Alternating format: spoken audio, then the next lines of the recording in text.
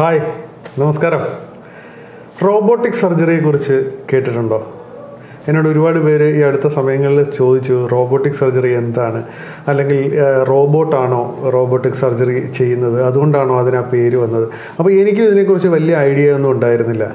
അപ്പോൾ ഞാൻ എൻ്റെ ഒരു സുഹൃത്ത് റോബോട്ടിക് സർജറിയൊക്കെ ചെയ്യുന്ന എൻ്റെ ഒരു ഡോക്ടറായ സുഹൃത്തിൻ്റെ അടുത്ത് ഞാൻ ഇതിനെക്കുറിച്ച് ചോദിക്കുകയും അദ്ദേഹം എനിക്ക് റോബോട്ടിക് സർജറിയെക്കുറിച്ചുള്ള കുറച്ച് കാര്യങ്ങളൊക്കെ വിശദീകരിച്ച് തരികയും ചെയ്തു.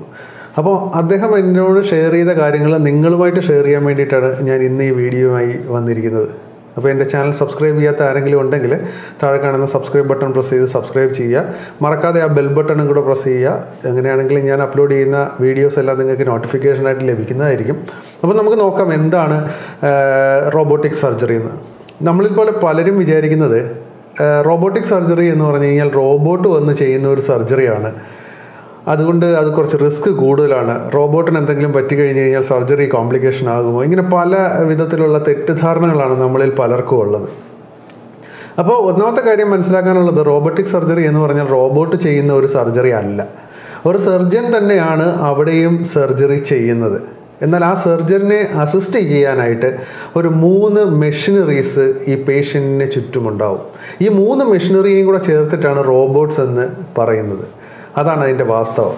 അപ്പോൾ ഒന്നാമത്തെ മെഷീനറി എന്ന് പറയുന്നത് നമ്മുടെ സർജറി ചെയ്യാനായി ഇടുന്ന ചെറിയ ഹോളുകളിലൂടെ ഒരു ഇൻസ്ട്രുമെൻറ്റ്സ് ഉള്ളിലേക്ക് കടത്തിവിടും. അതും സർജൻ തന്നെയാണ് ചെയ്യുന്നത്. ഈ സർജറിക്ക് വേണ്ടിയിട്ടുള്ള ഹോൾസുകൾ ഉണ്ടാക്കുന്നതും ഈ രണ്ട് ഇൻസ്ട്രുമെൻറ്റ്സ് ഈ മെഷീനിൽ പിടിപ്പിച്ചിട്ട് അത് പേഷ്യൻറ്റിൻ്റെ ഉള്ളിലേക്ക് കടത്തിവിടുന്നതും സർജൻ തന്നെയാണ്.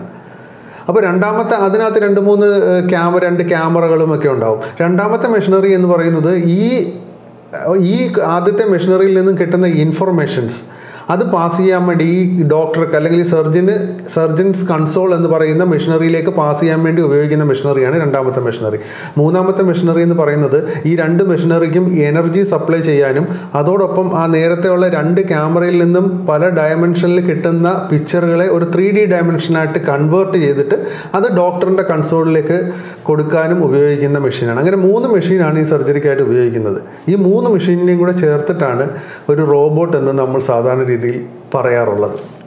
അപ്പോൾ ആരാണ് ഈ സർജറി ചെയ്യുന്നതെന്ന് ചോദിച്ചാൽ തീർച്ചയായിട്ടും സർജൻ തന്നെയാണ് സർജറി ചെയ്യുന്നത്. സർജനെ അസിസ്റ്റ് ചെയ്യാൻ വേണ്ടിയിട്ട് ഉള്ള ഒരു ഉപകരണം മാത്രമാണ് ആ പേഷ്യൻറ്റിൻ്റെ അടുത്ത് നിൽക്കുക എന്നുള്ളതാണ്. അപ്പോൾ ഇതെങ്ങനെയാണ് ഈ സർജറി ചെയ്യുന്നതെന്ന് നമുക്കൊന്ന് നോക്കാം. സർജൻ എപ്പോഴും ഒരു സർജൻ കൺസോൾ എന്ന് പറയുന്ന ഒരു സിസ്റ്റത്തിൽ, ഒരു മെഷീനറിയിലായിരിക്കും ഇരിക്കുക. ആ മെഷീനറിയിൽ ഈ കൺസോളിൽ നിന്നും വരുന്ന അല്ലെങ്കിൽ കൺസോളിലേക്ക് വരുന്ന 3D ഡയമെൻഷൻ പിക്ചർ നോക്കിയിട്ട് ഒരു സർജൻ്റെ കൈകൾ വെക്കാനായിട്ടൊരു സ്ലോട്ടുണ്ട്. ആ സ്ലോട്ടിൽ സർജൻ കൈ വെച്ചിട്ട് സർജൻ എന്തെല്ലാം ആ കൈ മൂവ്മെൻറ്റ്സിൽ ചെയ്യുന്നോ അതെല്ലാം ഈ മെഷീനറിയും ചെയ്യും എന്നുള്ളതാണ്. അപ്പോൾ സർജൻ്റെ കൈ ആ കൺസോളിൽ നിന്ന് എടുത്താൽ മെഷീനിൻ്റെ ഫങ്ഷനും നിൽക്കും. അപ്പോൾ സർജൻ സർജറി ചെയ്യുന്നത് പോലെ തന്നെ അദ്ദേഹത്തിൻ്റെ കൈകൾ ആ കൺസോളിലൂടെ ചെയ്യുന്നതെല്ലാം ഈ മെഷീനറി അവിടെ മിമിക് ചെയ്യുന്നു എന്നുള്ളതാണ് ഇതിൻ്റെ പ്രത്യേകത. അപ്പോൾ എന്താണ് ഇതിൻ്റെ ഏറ്റവും വലിയ അഡ്വാൻറ്റേജ് എന്ന് ചോദിച്ചാൽ, നമ്മളിപ്പോൾ സർജറി ചെയ്യുമ്പോൾ നോർമലി ഒരു വലിയ മുറിവുണ്ടാക്കും. അതിനെ നമ്മൾ ഓപ്പൺ സർജറി എന്ന് പറയും.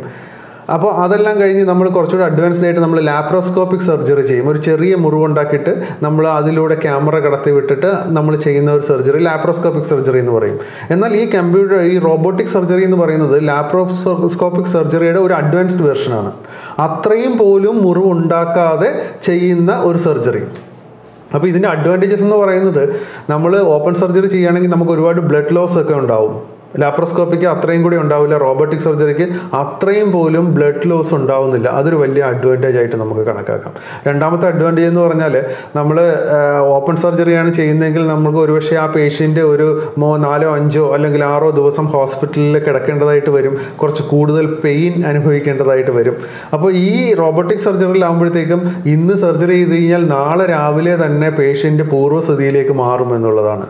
അദ്ദേഹത്തിന് വൈകുന്നേരത്തോടു കൂടി തന്നെ നമുക്ക് വീട്ടിലേക്ക് ചിലപ്പോൾ ഡിസ്ചാർജ് ചെയ്ത് പോകാൻ സാധിച്ചെന്ന് വരും. പെയിൻ ഒട്ടും ഉണ്ടാവില്ല. അഥവാ എന്തെങ്കിലും പെയിൻ ഉണ്ടെങ്കിൽ ആൻറ്റിബയോട്ടിക്സ് കഴിച്ചിട്ട് മാറ്റാൻ പറ്റുന്ന ആ രീതിയിലുള്ള ഒരു ചെറിയ അളവിലുള്ള പെയിൻ മാത്രമേ അതിനുണ്ടാവുള്ളൂ. അപ്പോൾ ഇതൊക്കെ ഒരു വലിയ അഡ്വാൻറ്റേജ് ആയിട്ട് റോബോട്ടിക് സർജറിയിൽ നമുക്ക് കാണാൻ സാധിക്കും. ഇതുകൂടാതെ ഏതൊക്കെ അസുഖങ്ങൾക്ക് വേണ്ടിയിട്ടാണ് ഈ റോബോട്ടിക് സർജറി സാധാരണ ചെയ്യുന്നതെന്ന് ചോദിച്ചാൽ കൂടുതലായിട്ടും ഇത് ചെയ്യുന്നത് ലോകത്ത് തന്നെ ഏറ്റവും കൂടുതൽ റോബോട്ടിക് സർജറി ചെയ്യുന്നത് യൂറോളജി സംബന്ധമായ അസുഖങ്ങൾക്കാണ്. ഇപ്പോൾ നമ്മുടെ മൂത്രസഞ്ചിയിൽ എന്തെങ്കിലും പ്രോബ്ലംസ് ഒക്കെ വരികയാണെങ്കിൽ, ഒരു ക്യാൻസർ പോലെയുള്ള അസുഖങ്ങളൊക്കെ വരികയാണെങ്കിൽ റോബോട്ടിക് സർജറി ചെയ്യാറുണ്ട്. അതുപോലെ ഗൈനിക്കോളജി ഡിപ്പാർട്ട്മെൻറ്റിലെ യൂട്രസ് റിമൂവൽ അല്ലെങ്കിൽ യൂട്രസിൽ വരുന്ന എന്തെങ്കിലും ക്യാൻസേഴ്സ് ഇതുപോലുള്ള കാര്യങ്ങളെല്ലാം ചെയ്യാൻ വേണ്ടിയിട്ട് ഈ റോബോട്ടിക് സർജറി ചെയ്യാറുണ്ട്. പിന്നെ ലെൻസ് സംബന്ധമായ കാര്യങ്ങൾ, ലെൻസിൽ എന്തെങ്കിലും പ്രശ്നങ്ങളൊക്കെ ഉണ്ടെങ്കിൽ അത് സംബന്ധിച്ച് സർജറി ചെയ്യാനായിട്ട് ഇപ്പോൾ റോബോട്ടിക് സർജറി ചെയ്യാറുണ്ട്. പിന്നെ തൈറോയ്ഡ് ക്യാൻസേഴ്സ് പോലെയുള്ള സാധനങ്ങൾക്ക് വേണ്ടിയിട്ട്, വായിലുണ്ടാവുന്ന ക്യാൻസറുകൾ ഇതുപോലുള്ള കാര്യങ്ങൾക്കൊക്കെ വേണ്ടിയിട്ട് നമ്മൾ റോബോട്ടിക് സർജറി ചെയ്യാറുണ്ട്.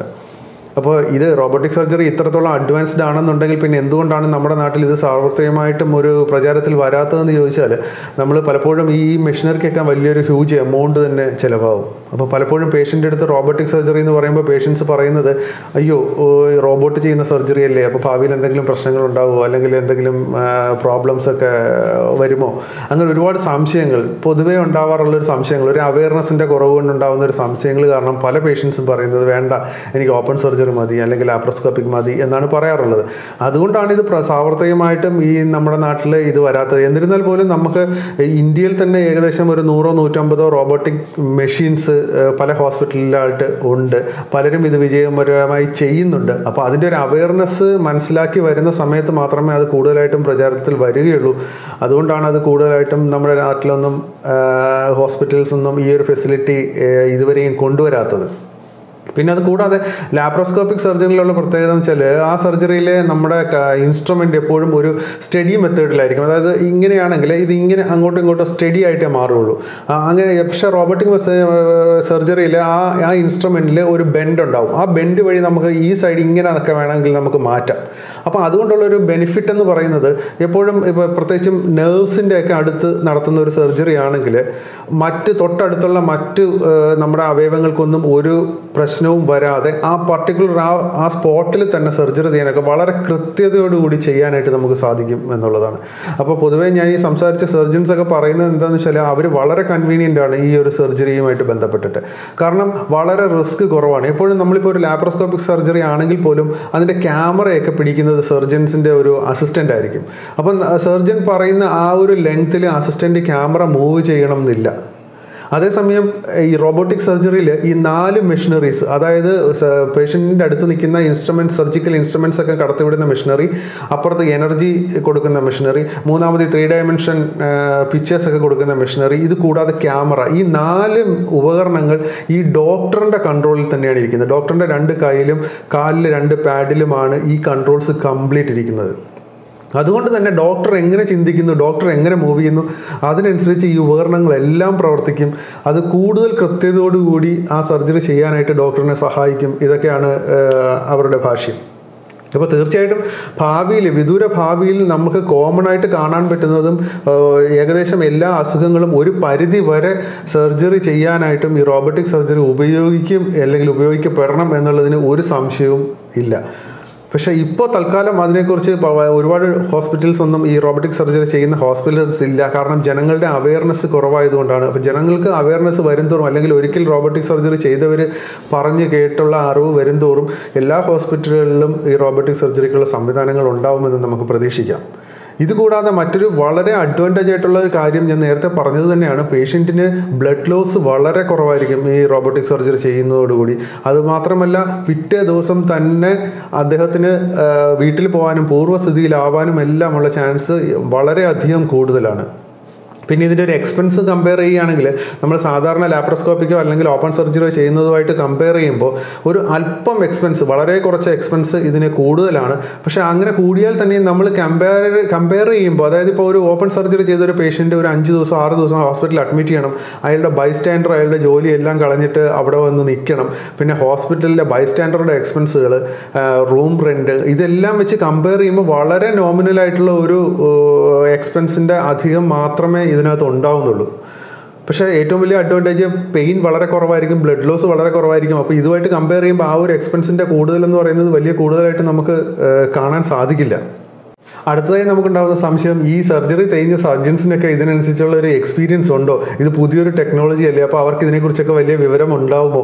അപ്പോൾ ഇത് വെച്ച് ചെയ്ത് കഴിഞ്ഞാൽ പിന്നെ ഭാവിയിൽ എനിക്ക് എന്തെങ്കിലും പ്രശ്നങ്ങൾ ഉണ്ടാവുമോ? ഇതൊക്കെ ഉള്ള ഒരു വലിയ സംശയമാണ്. എന്നാൽ നമ്മൾ മനസ്സിലാക്കേണ്ടത് എല്ലാ സർജൻസും ഇത് പെട്ടെന്ന് വന്ന് ചെയ്യുന്ന ഒരു കാര്യമൊന്നുമില്ല. അവർ നമ്മുടെ വിദേശങ്ങളിലൊക്കെ പോയി പഠിച്ച് ഒരുപാട് എക്സ്പീരിയൻസ് ആയിട്ട് വന്നിട്ട് അതിൻ്റെ ഒരു പ്രോട്ടോക്കോൾ അനുസരിച്ച് വന്നതിന് ശേഷം, വളരെ എക്സ്പീരിയൻസ് ആയതിനു ശേഷമാണ് ഈ കാര്യങ്ങളെല്ലാം ചെയ്യാറുള്ളത്. അതുകൊണ്ട് അങ്ങനത്തെ ഒരു തെറ്റിദ്ധാരണയൊന്നും വേണ്ട. വളരെ എക്സ്പീരിയൻസ് ആയിട്ടുള്ള ആൾക്കാർ തന്നെയാണ് റോബോട്ടിക് സർജറി ചെയ്യുന്നത്. മറ്റൊരു സംശയം നമുക്കുണ്ടാകുന്നത്, ഈ മെഷീനിൽ ഉപയോഗിച്ച് ചെയ്യുന്ന ഒരു സർജറി ആയതുകൊണ്ട് തന്നെ ഇതിന് എന്തെങ്കിലും ഇൻഫെക്ഷൻസ് ഉണ്ടാവാനായിട്ടുള്ള സാധ്യതയുണ്ടോ എന്നുള്ളതാണ്. അങ്ങനെ ഒരു സാധ്യത തന്നെ ഇല്ല. ഒന്നാമത്തെ കാര്യം, ഈ മെഷീനറി അല്ല ഇതിൻ്റെ ഉള്ളിലേക്ക് കടത്തിവിടുന്നത്. ഈ മെഷീനറിയിൽ പിടിപ്പിച്ചിരിക്കുന്ന സർജിക്കൽ എക്യുപ്മെൻറ്റ്സ് ആണ് നമ്മുടെ ബോഡിയിലേക്ക് കടത്തിവിടുന്നത്. ഈ സർജിക്കൽ എക്യുപ്മെൻറ്റ്സ് തന്നെയാണ് ഓപ്പൺ സർജറിയിലും ഉപയോഗിക്കുന്നത്, ലാപ്രോസ്കോപ്പിക് സർജറിയിലും എല്ലാം ഉപയോഗിക്കുന്നത്. ആ എക്യുപ്മെൻറ്റ്സ് എപ്പോഴും സ്റ്റെറിലൈസ് ചെയ്ത് നല്ല ശുദ്ധമായിട്ട് തന്നെയാണ് ഇത് ഉപയോഗിക്കുന്നത്. അതുകൊണ്ട് അതിനുള്ളൊരു ഇൻഫെക്ഷൻ വരുമോ എന്നുള്ള പേടിയൊന്നും വേണ്ട. ഇത് കൂടാതെ നമ്മൾ സാധാരണ ചോദിക്കാറുണ്ട്, ഡോക്ടേഴ്സ് സർജറി ചെയ്യുന്ന സമയത്ത് അവർ കുറേ പ്രിക്കോഷൻസ് ഒക്കെ എടുക്കും, ഗ്ലൗസ്, കോട്ട്, അതുപോലുള്ള കുറേ സാധനങ്ങളൊക്കെ എടുക്കും. അപ്പോൾ ഈ മെഷീനറിയിൽ ഇതൊന്നും ചെയ്യാറില്ലല്ലോ. എന്നാൽ മെഷീനറിയിലും ഇതൊക്കെ ചെയ്യാറുണ്ട്. വളരെ ട്രാൻസ്പെറൻ്റ് ആയിട്ടുള്ള ഒരു കവറൊക്കെ ഈ മെഷീനറിയിൽ ഉപയോഗിക്കാറുണ്ട്. അതും സ്റ്റെറിലൈസ് ചെയ്യാറുണ്ട്. എല്ലാ കാര്യങ്ങളും ഓപ്പൺ സർജറിക്ക് എന്തൊക്കെ ചെയ്യണോ അതെല്ലാം തന്നെ ചെയ്യാറുണ്ട്. മറ്റൊരു സംശയം എന്ന് പറഞ്ഞാൽ, ഇതിൻ്റെ ഇടയ്ക്ക് കറണ്ട് പോവുകയോ അല്ലെങ്കിൽ പവർ പോവുകയോ ഒക്കെ ചെയ്ത് കഴിഞ്ഞാൽ, അല്ലെങ്കിൽ മെഷീൻ കംപ്ലൈൻറ്റ് ആവുകയൊക്കെ ചെയ്ത് കഴിഞ്ഞാൽ എന്ത് സംഭവിക്കും എന്നുള്ളത്. അങ്ങനെ എല്ലാ സർജിക്കൽ എക്യുപ്മെൻറ്റ്സും ഹാൻഡിൽ ചെയ്യുന്ന എല്ലാ ഓപ്പറേഷൻ തിയേറ്ററുകളിലും അതിൻ്റെ എനർജി ബാക്കപ്പുകളോ അല്ലെങ്കിൽ ഇൻവെർട്ടറുകളോ എല്ലാം തന്നെ ഉണ്ടാവും. ഇൻ കേസ് നമുക്കൊരു വാദത്തിന് വേണ്ടി ആ ഇൻവെർട്ടറും കേടായി എന്ന് വിചാരിച്ചാൽ തന്നെ എവിടെ വെച്ച് പവർ തീരുന്നോ അവിടെ വെച്ച് ഈ ഉപകരണങ്ങളെല്ലാം സ്റ്റക്കാവും എന്നുള്ളതാണ്. അപ്പോൾ നമുക്ക് ആ സ്റ്റക്ക് ആയി കഴിഞ്ഞാൽ പിന്നെ നമുക്ക് കറണ്ട് വന്നിട്ട് അത് കണ്ടിന്യൂ ചെയ്യാവുന്നതേ ഉള്ളൂ. ഇനി പവർ വരാനായിട്ട് കുറേ താമസം എടുക്കുമെന്ന് വിചാരിക്കുക. അങ്ങനെയാണെങ്കിൽ തന്നെയും ഈ ഉപകരണങ്ങളിലെല്ലാം മാനുവലായിട്ട് പ്രവർത്തിപ്പിക്കാൻ പറ്റുന്ന ലിവേഴ്സ് ഉണ്ട്. ആ ലിവർ ഉപയോഗിച്ച് ഇതെല്ലാം റിലീസ് ചെയ്തതിന് ശേഷം നമുക്ക് മാനുവലായിട്ട് ഈ സർജറി ചെയ്യാവുന്നതേ ഉള്ളൂ. അപ്പോൾ അങ്ങനെയൊന്നുമുള്ള പേടികളൊന്നും ഇതിനകത്ത് വേണ്ട. അപ്പോൾ വിദൂര ഭാവിയിൽ വളരെ സാർവത്രികമാകാൻ പോകുന്ന ഒരു ടെക്നോളജിയാണിത്. അപ്പോൾ എല്ലാവരും അത് മനസ്സിലാക്കണം. അപ്പോൾ ഇത്രയൊക്കെയാണ് ഒരു റോബോട്ടിക് സർജറിയെ കുറിച്ച് പറയാനുള്ളത്. അപ്പോൾ തീർച്ചയായിട്ടും ഇതൊരു പുതിയ അഡ്വാൻസ്ഡ് ടെക്നോളജിയാണ്. അപ്പോൾ ഇതെല്ലാവരും മനസ്സിലാക്കണം. അപ്പോൾ അതിനു വേണ്ടിയിട്ടാണ് ഞാൻ ഈ വീഡിയോ ചെയ്തത്. അപ്പോൾ എല്ലാവർക്കും ഇത് ഷെയർ ചെയ്ത് കൊടുക്കണം. വീണ്ടും ഞാൻ അടുത്ത വീഡിയോയുമായി വരും. അതുവരേക്കും ബൈ.